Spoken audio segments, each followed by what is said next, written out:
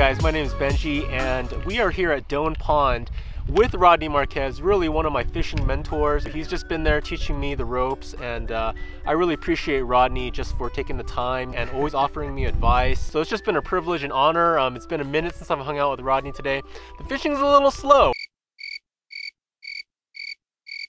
There could only be one reason for that. It's the fish's fault, not ours. I think so.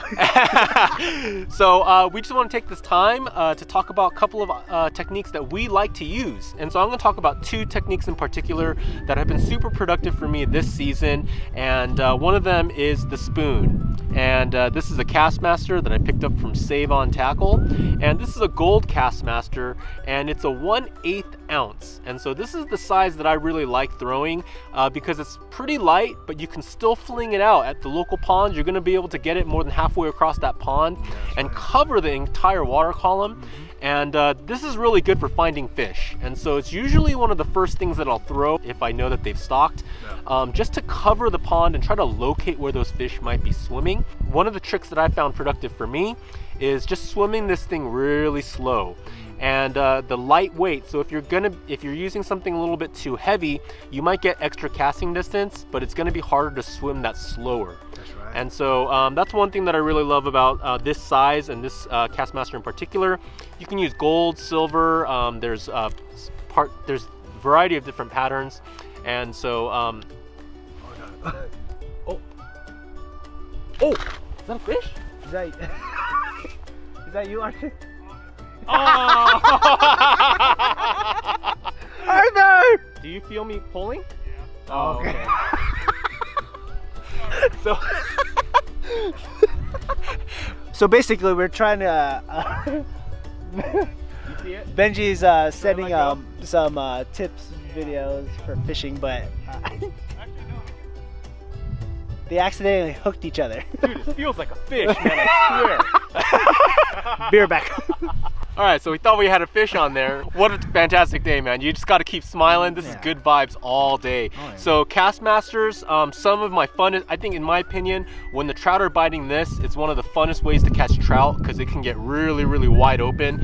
When they're biting this on every single cast, it's super fun. Yeah, again, it's a fish finder, you know, just covering that water column and finding where they are. So really, really good option. I believe every trout fisherman should have this in their tackle box just to be able to really figure things out when times get tough. For sure. The second way that I really love to target trout, and this might be my favorite way to target trout, is with the mini jig. And it's all the rage for the past several years. I believe Rodney Marquez might be the one responsible for bringing this on the map and bringing it to light. But this is the mini jig, and as Rodney mentioned, the 1/32 head, per his recommendation, is what I've been using for the past 2 years. I've had some really, really good days with this. And this is a real subtle finesse technique that you use on an ultralight rod.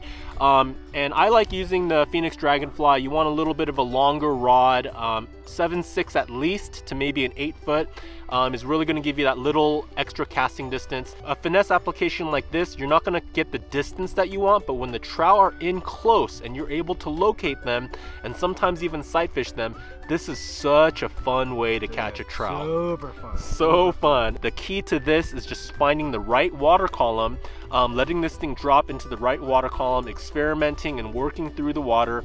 You're just jigging the rod. You're just bouncing it. You want the nice soft tip on ultralight rod. The jig is going like this. Yeah. You just want that thing to flutter, and you just want this thing to bounce in the water column really slowly. The slower that you're able to reel this thing in while you're bouncing it, the more likely you are to get hit. And there's a variety of different colors for this. And as we see here, yellow and white is obviously a very go-to. But sometimes it's good to change things up if you're not getting bit. This is more of like a grasshopper. There's like a greenish hue to it. That's a good way. And then if they're really being finicky, you should always have something dark. Yeah. Something dark, and Yep, and then switching things up. I don't have any white ones in here, but if you have a white mini jig, so just figuring it out. Sometimes they want to bite different colors from dark to light, and that can be dependent on the water clarity. But those are the two ways that I love to target trout, and I think a lot of you guys that are on the ponds are doing the same thing. And it's just such a thrill to catch trout in that way. I've been catching a few this year. Yeah. May I say something, Benji, to add to what you're saying? Absolutely. So when you're jigging that mini jig out there in the middle of the water column, you want to play with the depth. I think you've probably seen some underwater footage of trout cruising along the shoreline. They're in different depths of the water. So if you're playing around with your mini jig, just like what Benji is saying, jigging it, and you're going a little bit lower or a little bit higher, and if you're getting bit in, like, let's say you throw it out there and you let your mini jig fall for 2 seconds, and you're getting bit at the 2-second mark in that depth, then you should always do that, because that's where the trout are cruising.